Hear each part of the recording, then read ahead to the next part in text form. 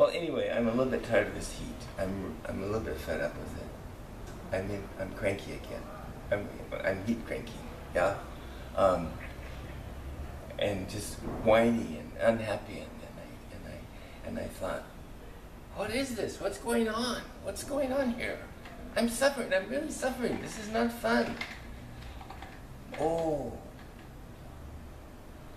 the Buddha's Four Noble Truths. There is suffering. There is a cause of suffering.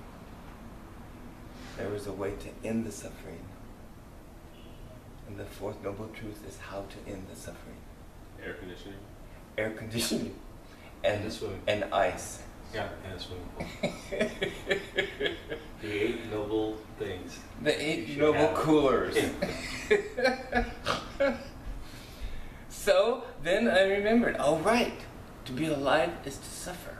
And I'm reading this really great book. I don't know who recommended it, but I think it's from the Buddha Buddies, Saturday.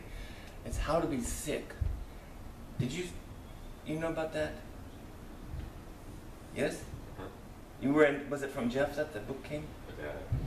Your dad? Okay.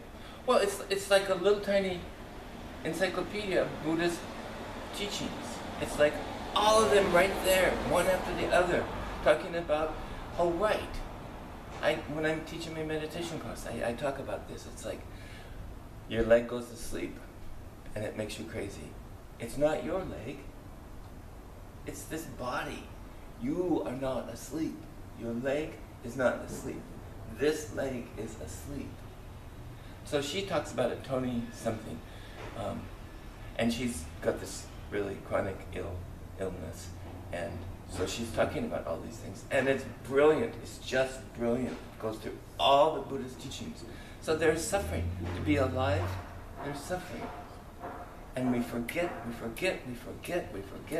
Things go along good, and we think, oh, this is really nice. I like this. And then it gets 90 degrees one day, and I'm like, wah! Expecting it to be perfect. Expecting it to be rainy sometimes. So, just to be alive is to have some inconvenience, some suffering, sometimes when you're not as happy as you would like to be. And you can't change it, because this is what it's about.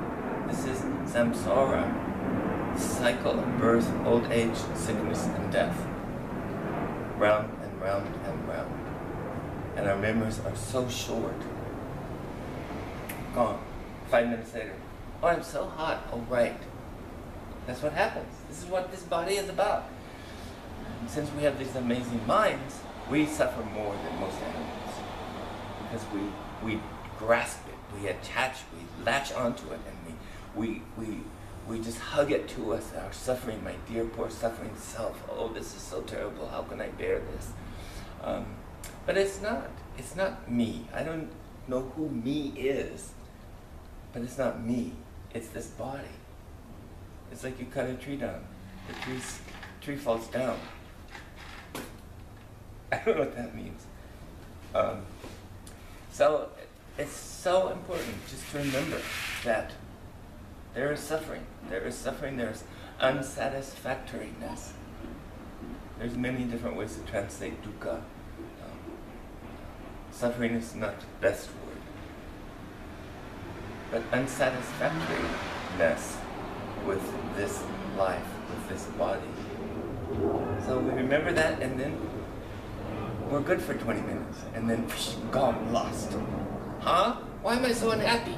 Oh, I'm too hot. Oh, right, suffering. Round and round and round and round. That's all.